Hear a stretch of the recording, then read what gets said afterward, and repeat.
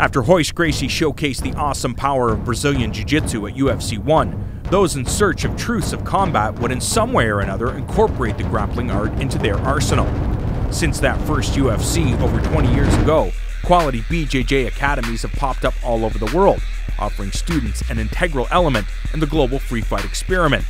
While some combatants might use aspects of the gentle art to help defend against submissions, others would dedicate their lives to the mastery of the art and would try their best to implement its techniques during mixed martial arts competition. Many at the top of the BJJ food chain have shown its effectiveness in live situations, including when Mundial and ADCC champion Jacare tapped out Gegard Mousasi, and when current interim heavyweight champion Fabrizio Verdum dispatched MMA great Fedor Emelianenko to cement his place in history.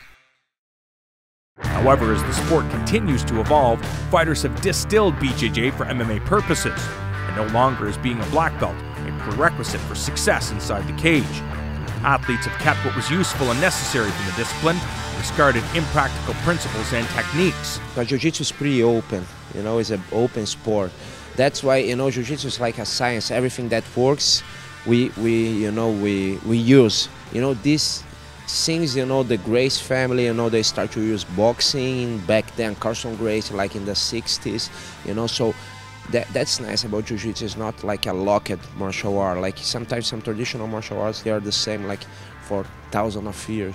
In Jiu-Jitsu it's like a science, There's a new, if you have like a new idea, a new test, and if it works, it's like a science, If you have a new theory, if you test, you need to test, you not just have the theory.